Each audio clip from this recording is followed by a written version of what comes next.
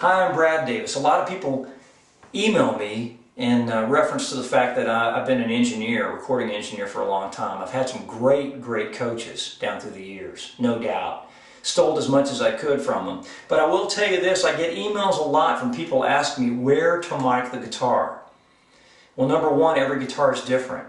And sometimes you can have a great guitar and it's easy to mic, and you can have a bad guitar and it's tough. But every now and then you get a guitar that's not so good a guitar, but it's got a special sound, and it'll sound as good as the really expensive one.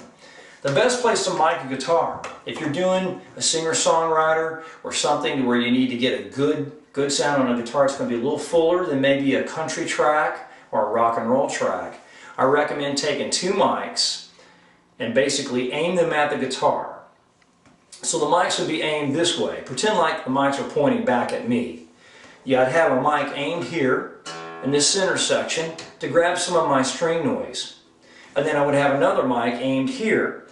Since I don't know your guitar and I don't know the way your guitar sounds, right off the bat, the first thing I would do is go for the placement that's kind of the standard guess.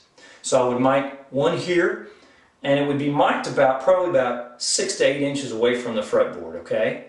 And maybe a little higher, depending on the mic. Now these are condenser microphones, similar to an SM81 Shure, which is used for overheads on drums. You've seen them, they're long and silver, really affordable, it's a great place to start. Or you can use a 57, which will surprise you sometimes, and that's made by Shure as well. But about 8 to 6 inches from the fretboard. The other mic needs to be aiming right here, straight out. They're both parallel, okay? But they're aiming back to the guitar, and the other mic is pointed here, and it's going to be probably about 12 inches back from the top. Now this is going to vary on your guitar. Several guitars I have to lower that mic depending on how the guitar sounds or how I want it to sound for the song or the track. And this mic may actually have to come down further here depending on the guitar, depending on the track. You got the idea? Two parallel mics. One will grab the left ear is hearing, and the other one will grab what the right ear is hearing. That's the idea. Let's make it sound as natural as we can. Miking techniques from Brad Davis. Have a great day.